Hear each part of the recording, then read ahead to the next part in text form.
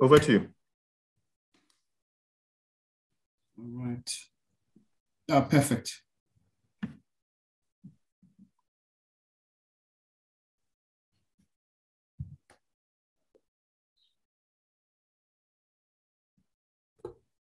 All right. Good morning, and morning, Noluthando. Morning, Watu.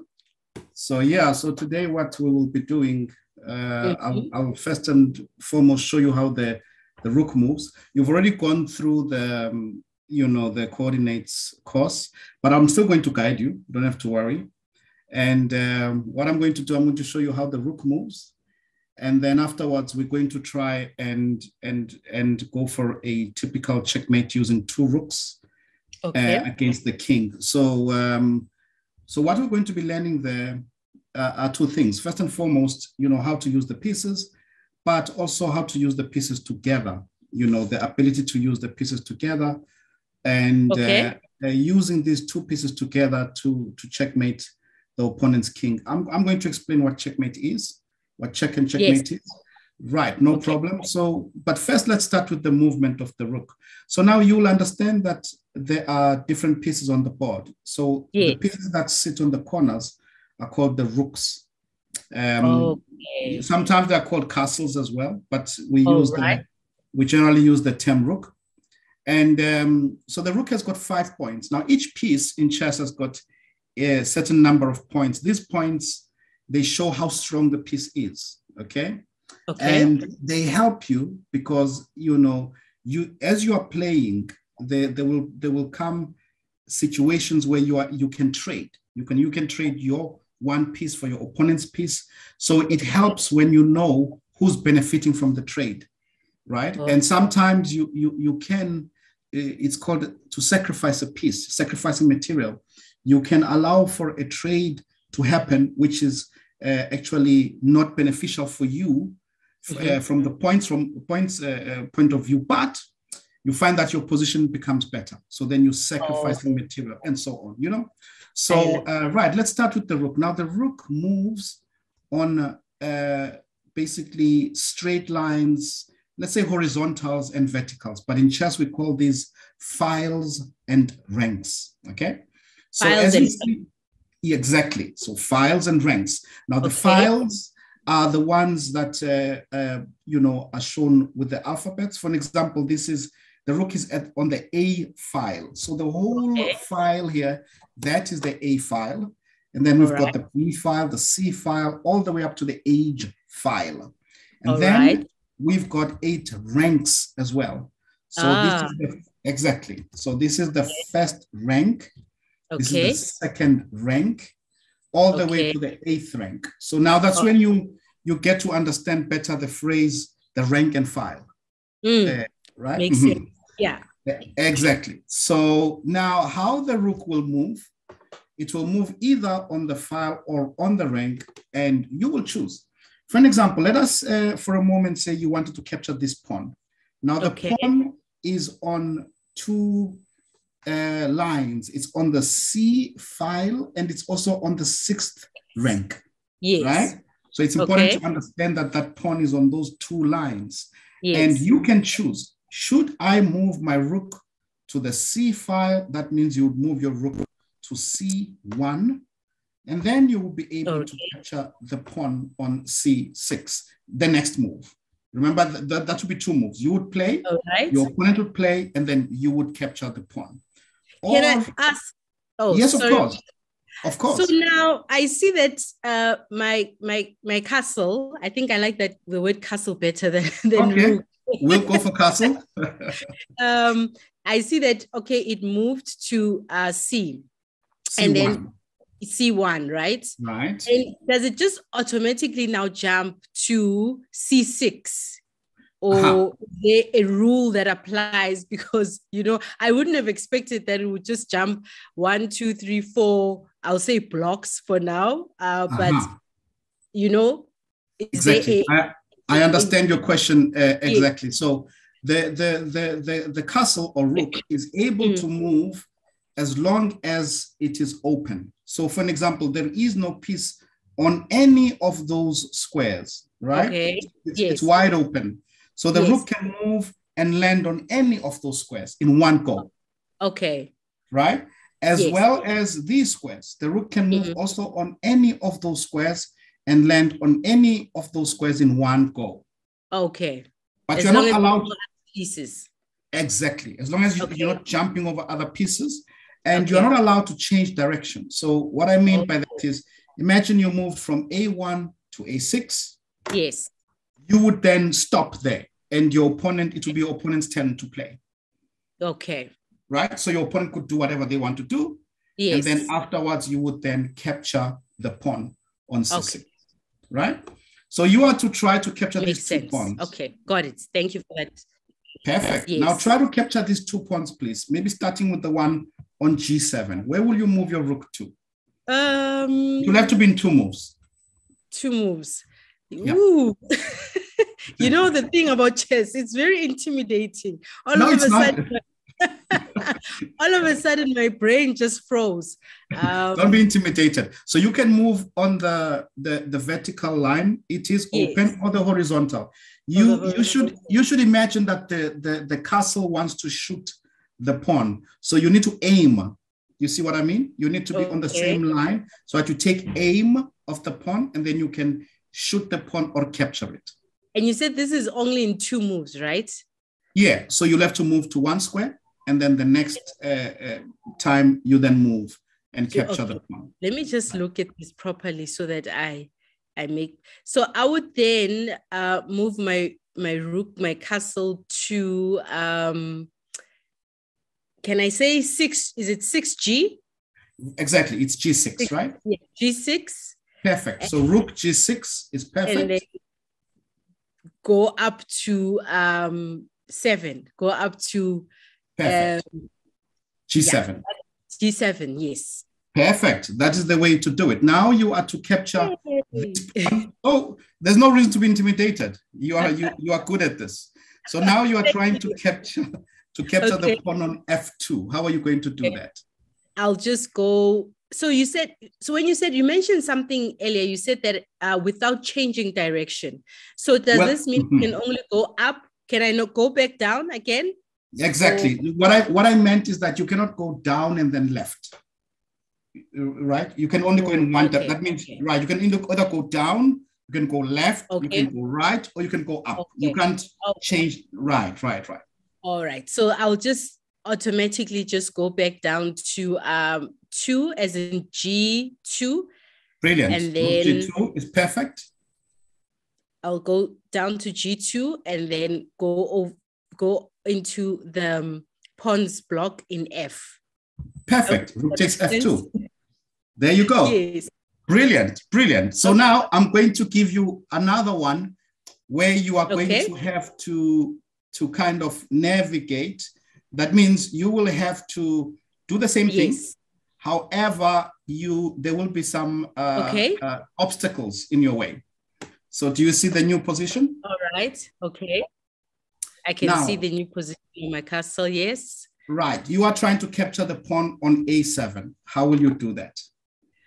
All right. So let's see. On A7, I guess the most logical thing to do, because in my mind right now, I don't know what to do with the one on A2. So I'll move. Right. Yeah, I'll move to the side.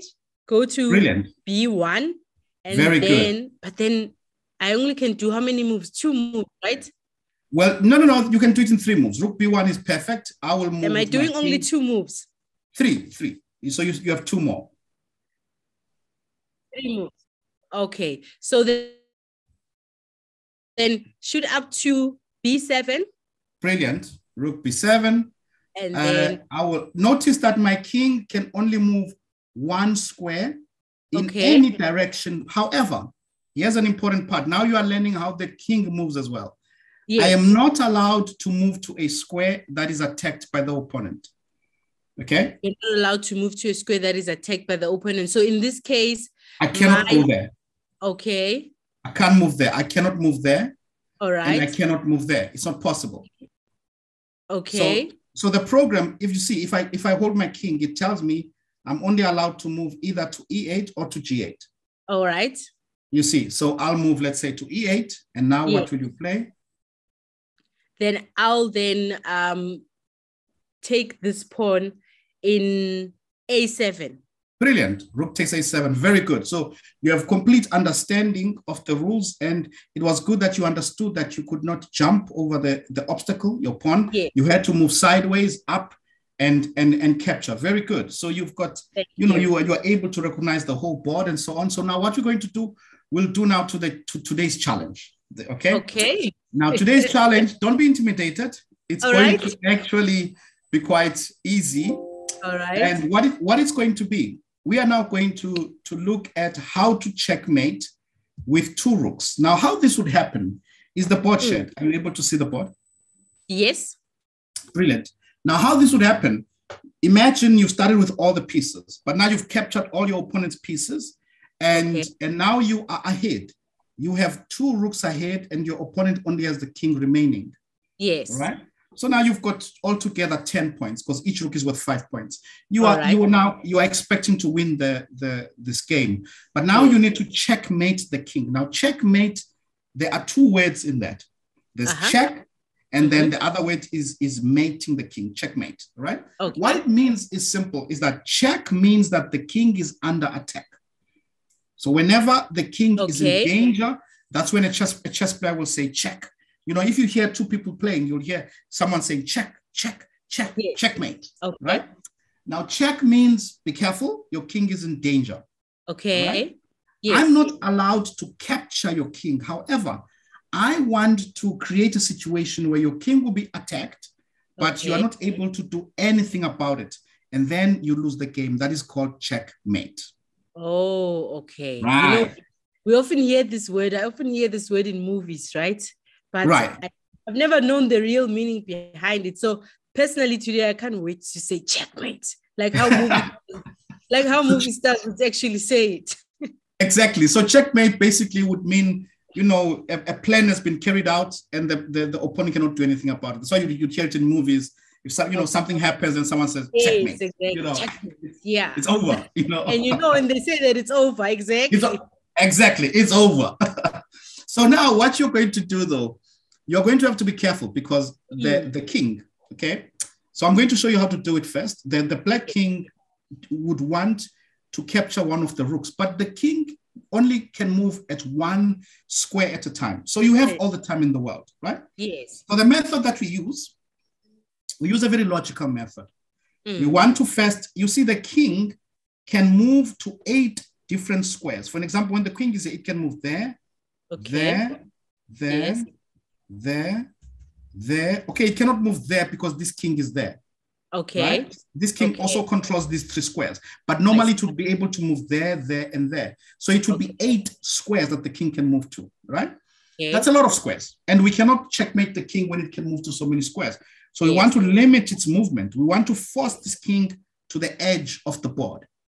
Okay. Right. I see. So when the king is at the edge of the board, it cannot move backwards anymore. Then we're able to checkmate the king. So how we do that? Number one. Sure.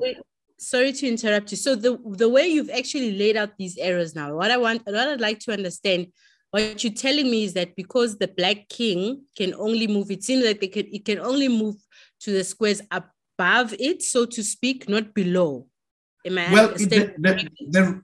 are, but the reason for that is because this king is there. Remember, this king controls these 3 squares. Okay. As you can see, when I hold the program, it tells me I can only go here or there. Okay. Right? I cannot go up because the other king is there. Yes. Okay. Makes sense. So what we're going to do, we're going to cut the space of the king in front, so that we create some kind of a barrier, and then we're going to push the king. So both rooks are going to work together. So the first rook will go there to cut the squares, right? Meaning the king is not able to come closer. Right? Okay. Then it's the opponent's turn. Let's imagine the opponent moves to the side.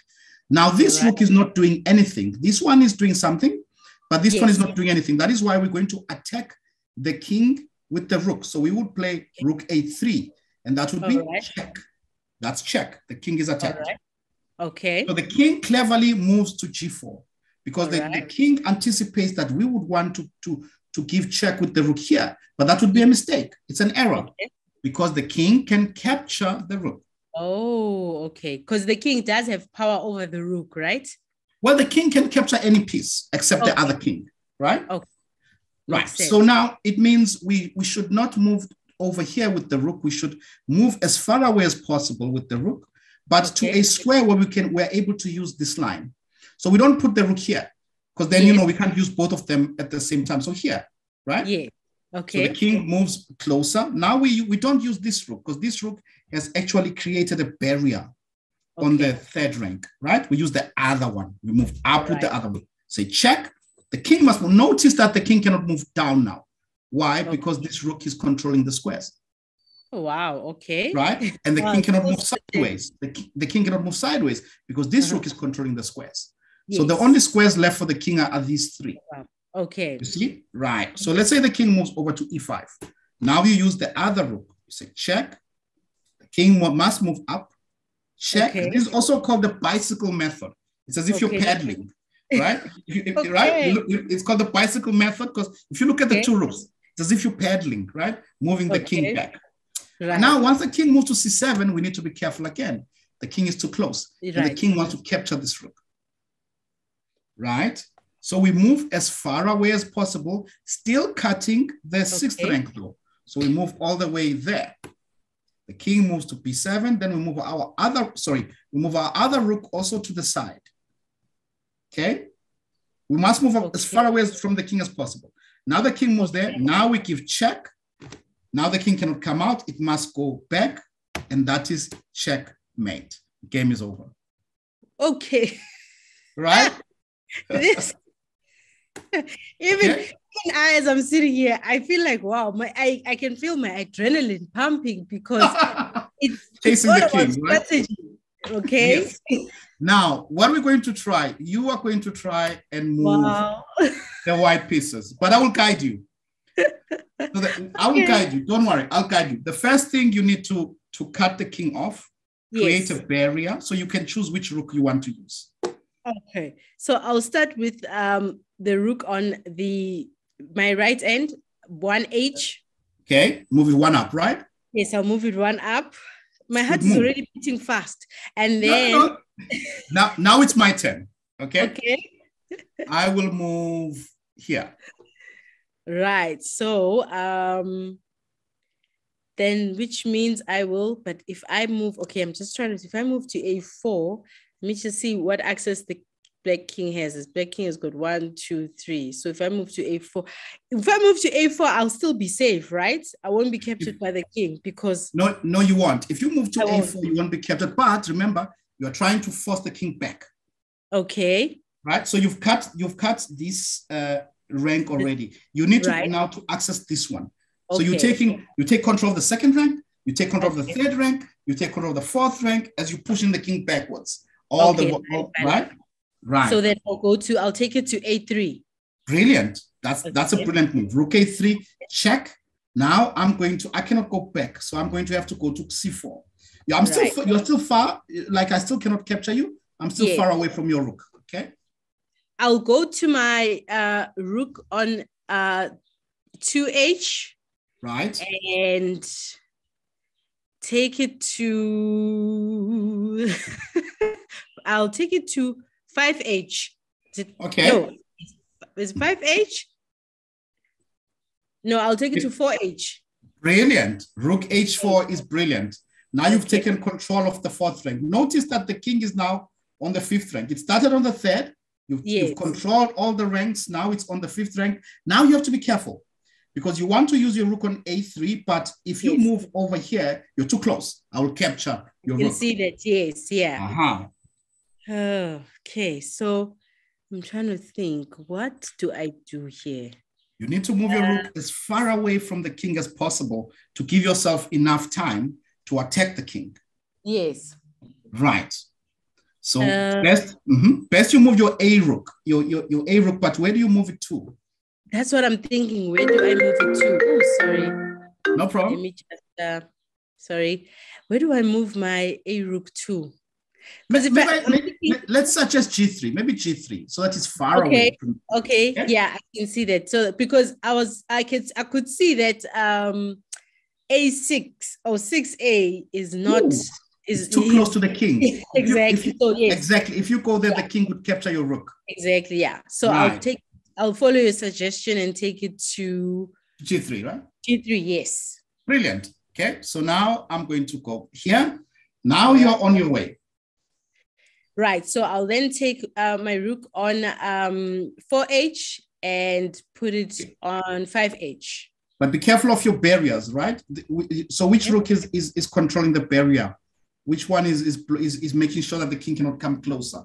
Is it this one or is it that one? That's the important key. Okay, I may have missed that. So, okay. I'm not sure what that is, but there it is. Look, that rook is controlling those squares, making sure the king cannot come closer, right? Okay. So you'd have to use the other rook. That's what I mean. Oh, okay. So that means I'll then take the rook on G3 and have it over to, what's this? G5.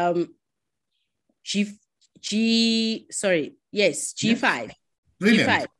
Rook G5 check is brilliant. Okay. I'm going to play king C6. All right. Then I'll take, so let's just see. Can I take the same rook again on G5 and then? Well, you'd have to think now who, you see that the roles always change. Oh, right? Okay. So after the check. Right. Okay. So then I'll take the rook on 4H. Exactly. Put it on 6H. Exactly. You see, that is why this is called the bicycle method. You know, you're pedaling left, right, like that. Makes sense. So exactly. So I move there. And then I'll take my rook on G5 and then put it on G7. Okay. Check. And now I'm going to play king D8. You're almost there. And then I'll take my rook on 6H and put it on 8H. Checkmate. Bravo. I'll tell you something. I will tell you something, right? Yes. I will tell you something. I actually have not seen someone get that and checkmate so quickly. you have incredible potential. So now you do. You have incredible potential, and so that is how you checkmate the king. But I must admit, you actually special. You are able to see the space because it's not that easy. It takes a while, and some people actually have to develop that. You know, some people when they are chasing the king, right? They sort of lose direction. They're not sure where they're chasing the king. You know, all of a sudden, the king will go out and so on. But you were able to control the space. And Thank you. I think look, if you took more lessons, very soon you'd be South African champion. So I think we should stop.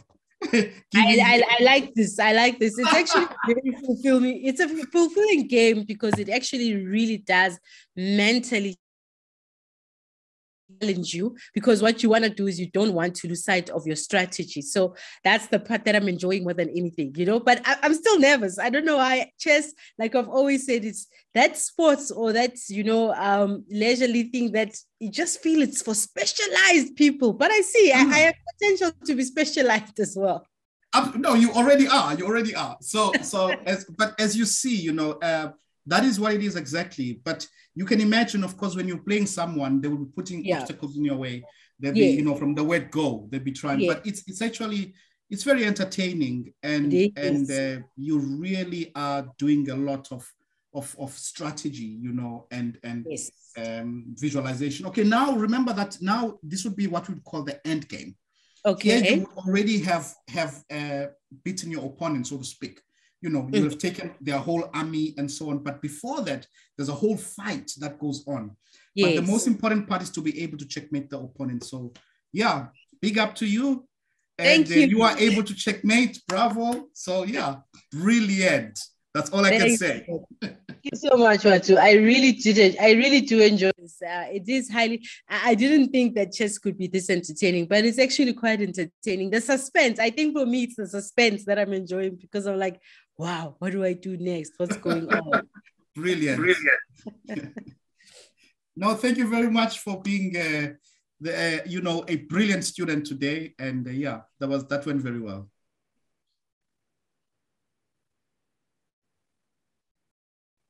It was absolutely enjoyable. I enjoyed it. I do look forward to maybe another one at some point when you invite me, but it was absolutely great.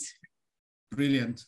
Thank you very much. I'm happy that you could participate, and I hope that everyone else enjoyed it as well. Thank you so much, Watu. I appreciate it. You also made it easy for me today. Thank you so much for everything. Brilliant. Thank you very much, Noluthando. Have a fantastic day further. Hands down. Thank you so much. Have a good day too. Thank you. Thanks. Bye. Bye.